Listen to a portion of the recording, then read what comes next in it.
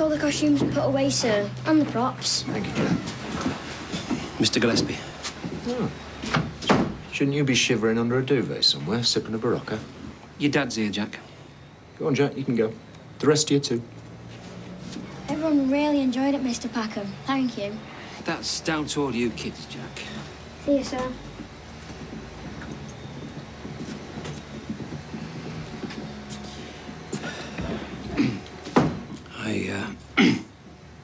I wondered if we could talk. Not got time. You still stink of booze, by the way. Have you not got a tic-tac? Look, if you're still determined to get rid of me, you'll never see me again after tomorrow. Fingers crossed. So what harm could a 5-minute chat do? I've done everything you asked, worked my fingers to the bone on that play, never mind the other extracurriculars. Your 5 minutes is up. Are up. Do you think correcting my grammar's going to help? You're a teacher. You'd have thought basic grammar would be the very least we could expect. You are not helping your case. Oh, what's the point? I could never win. You're a dinosaur, Brian. You think teaching's all about reading and spelling and times tables and making sure everyone has a lovely time. What's so outrageous about that? Do you know what your problem is? No ambition. It's the children we should have ambition for, not ourselves. You've lost, mate. You think I bullied you before? You wait until tomorrow. Sacking a teacher's a long and painful process, and you'll be begging to wave the white flag once I'm finished with you. Bullying is bad. Everyone knows that. What are you doing with that phone? Videoing you. Dad wanted to know if you wanted a lift back, Mr. Packham. I want to see that phone. You've no authority to take his possessions. Look, the school hours finished a while ago. Yes, thank you, Jack. I will have that lift. I want to see that footage. Have a look online. I just posted it.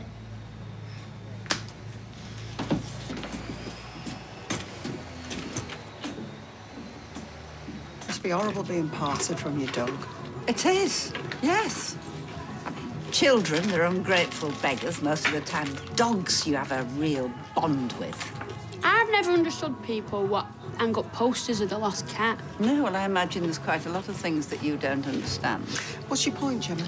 Right, well, what if the cat's not lost? What if it's just wandered off or gone on holiday or it's sick of its owners? So it's not lost, it's just bored and fancies a change. That's your theory, is it? Yeah, my Cerberus was not bored. It was dog-napped. How did it go? I never said it was.